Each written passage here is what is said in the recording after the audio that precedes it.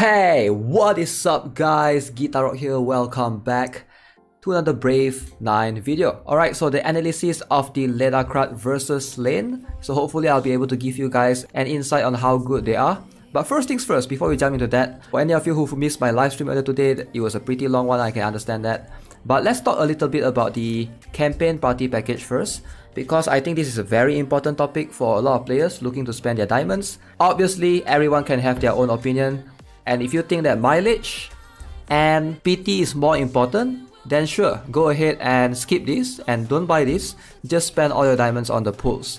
But with how RNG based luck can be, I'm gonna say these two especially are a good buy. This is just my opinion, alright, based on my experience of playing this game for a couple of years. Now, why do I say only these two, right? Package 1 and Package 2 are worth it because this one, you get the Legend Skill Transfer ticket. Now, right now, there is a free transfer going on for legendaries. So most likely you won't be needing another Legend Skill Transfer ticket, but if you do, this one is not bad. But I'm gonna say the first two, the left and the middle one, these are both good value package. If you're considering to spend your diamonds here, definitely give it a shot. Alright, let's jump into the video.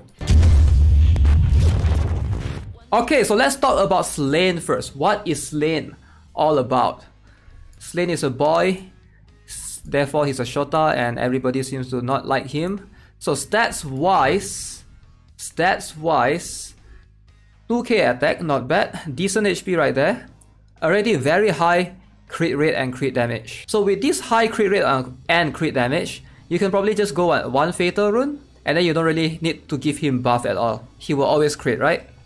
Even with Celia's, what do you call that, aura, if you have a strong Fatal Rune that gives 60% like Legend Plus or Epic Plus, I think you don't have to be worried about the crit rate decrease right there. Alright, let's go into the skills. So, at +0, I wonder if this guy is a budget unit, because based on what I see, he might actually seems like a budget unit. Hey Chai, what's up? Alright, so King's Fury at +0. Receives additional turn when ally's grave is created. Okay, so this is very important that you guys know that this is ally's grave. It's not like grave on both sides, because some skills have graves on both sides, right? It's very confusing, like Velfan's one, or Val's, right? But this one is only ally's graves. So you have to have or force your ally to die to be able to get this additional turn.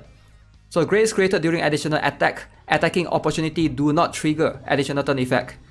That is interesting. So when ally's grave is created, you get additional attacking opportunity at the end of the current round. At the end of the current round. So that means the spell card or whatever will still take priority, right? So this is his main damaging skill. So additional damage after normal attack. Deals defense ignoring additional damage to the enemy. So attack multiplied by crit damage multiplied by additional damage. Okay. DOT, defense ignoring DOT. Okay, defense ignoring DOT. This is cool. This is interesting actually. Do we have any characters right now that has defense ignoring DOT? I don't think we have. There are some monsters in Campaign and Evil Castle that have that, but I don't think there's any like characters that we can use that have this defense ignoring DOT mechanic yet. No, Seto is fixed. This is defense ignoring DOT. It's a bit different. So the difference is fixed, meaning that you cannot crit, right? Fixed meaning that you cannot crit. It will deal a set amount of DOT. But defense ignoring, you can crit, but it will ignore defense. So that means if you have 100% defense, right, it will ignore it. In a way, this can be better if you build crit, because every single tick does crit. Okay, so that is good. That is good to know. But since Galenia is everywhere, I wouldn't worry about this too much. But it's gonna rely on this ball to kill the opponent. Okay, increases maximum incoming damage reduction threshold. Why does a warrior needs this skill? I have no idea. Minus 81%. So for those of you who are not aware, I think the maximum damage reduction for conventional characters or conventional heroes is 75% or is it 70%? So this one is 81%, which is already quite high. Okay, so crit damage boosts every turn. There are a couple of things that I like and I don't like. Number one, I don't like that he doesn't have immunity. He doesn't have immunity at all. Alec has attack interference immunity, right? Most magicians has debuff immunity, like Natus, Celia, Velfan. This guy, no immunity. I don't know, maybe he'll get it later on, we'll have a look. But at +0, he's not budget friendly. Oh my, from +0 to +1, the upgrade is so minuscule. 15%, This one become 30%. It's quite minuscule. 25 still 45. 90. Okay, so at +3, at least it's a bit tankier. +6. Okay, so minimum, if you want to build this guy, you gotta have +6. So you get stats weakening immunity and attack. I just wish this is I just wish that this was before battle, right?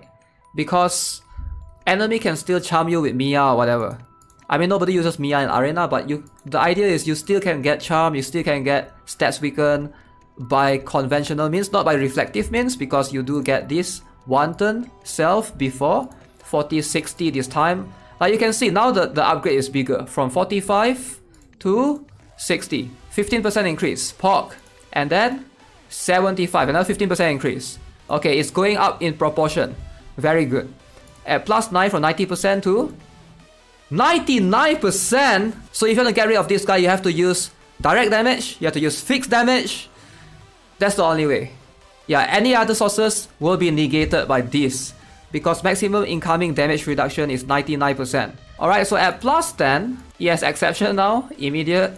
Okay, so now it has exception. What the heck? At +10, it has exception. Ignore silence effect and applies. What now, Celia abusers? This doesn't solve anything though, to be honest. Even Sigmund has this, right? Ignore silence effect and applies. You can still be silenced, but ideally it ignores it and applies. Which is just, right now it's just Celia. Right? It's just Celia that probably gets counted hard right now. Let's see, advanced photon cannon at +11. Oh my god, 50%! Going on to +14, 90%! And +15? What the heck? 90% jump to 150? They are forcing you to +15 this guy, man. They are forcing you, literally forcing you to +15 this guy. If you want the highest of the freaking highest multiplier ever. You want the best like effect ever? This is you have to +15 him. So it's a bit pricey, but I would say like budget wise +6 might be able to work if you are in bronze, silver league. But once you go high, keep in mind this can be quite pricey. I'm not sure how does this work though. How does this interact?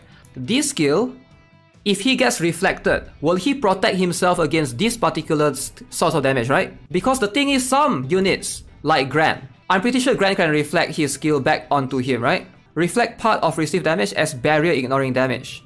So I'm pretty sure Gran counters this guy like crazy. You hit a Gran, you will die, because it doesn't matter if you have this barrier, -39%, you're gonna get destroyed by Gran. Gran's reflect treats it as a barrier ignore back to you.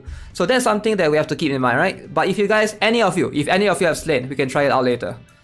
That's something that I'm curious. But you gotta have him at least at +3 to see the effect. Alright, so let's move on to the next one.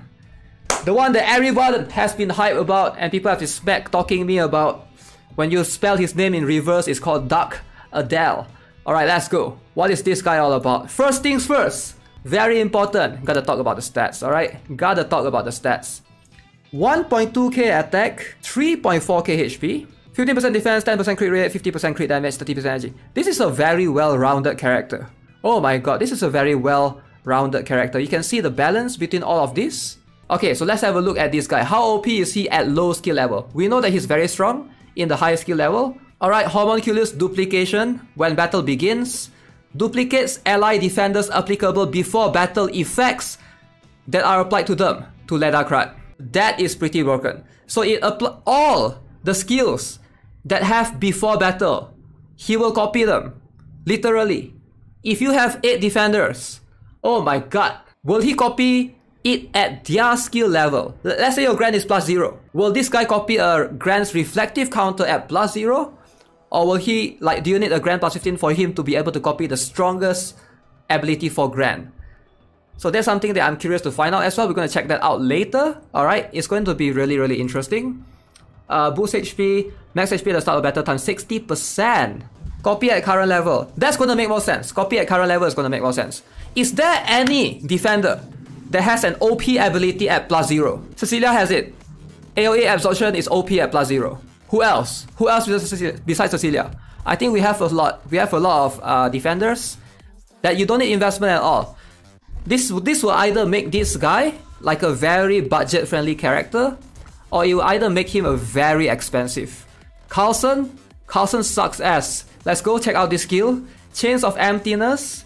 Survives damage to death by setting HP to 1 instead of dying and terminates Chain of Emptiness effect. Lucius at +0? Ah, yeah, that's an interesting one. Yeah, Death Guard, yeah. The thing is, even if you have Death Guard, it doesn't matter because direct damage is everywhere right now, right? HP boost 15k? What? When survived by Chains of Emptiness. Okay, Permanent Self. This is insane, man. Yo, this is insane. This is crazy right here. Okay, when removed or expired, Bestowal receives the unstable effect when Chains of Emptiness expire or is removed. Chain of Emptiness is this skill, right? Okay. Bestows Congregation Bash when attacking the enemy. Bestows Defect ability when the unstable expires or is removed. So you get this. Defense ignoring additional damage. Yo, isn't this guy a defender? Why does he has OP warrior skills? The additional HP times 150%.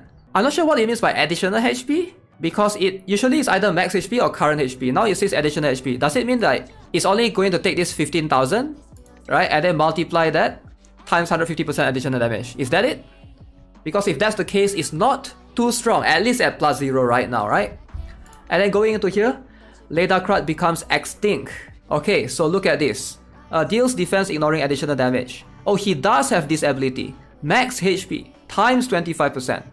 And it's defense ignoring. Oh, so this become extinct means he dies. Okay.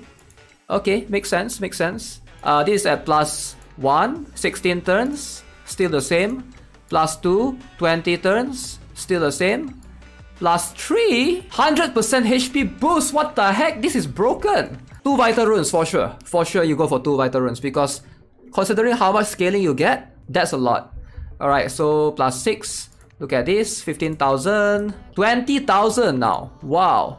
+7, 145, +8, 160. Okay, that's a lot. 25,000 now. +10. Okay, you can see if you increase his skill, you're just getting more HP. You're just getting more HP. That's all. That's all you're getting. You're just getting more HP when you increase his skills. So far, up to +11, it looks like something here, 25%, 35%. Oh!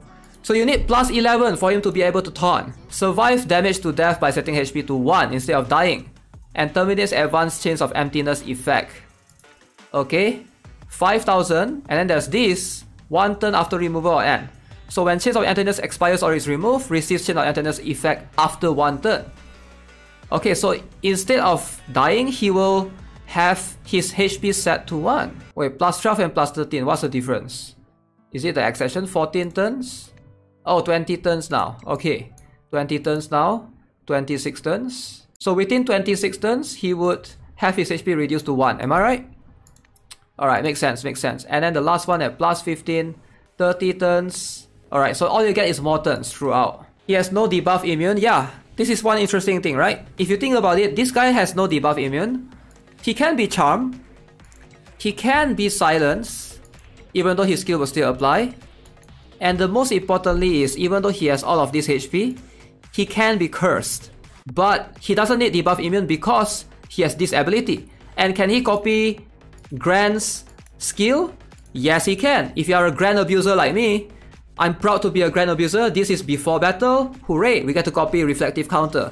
And we also get to copy... We get to copy this as well. Pop!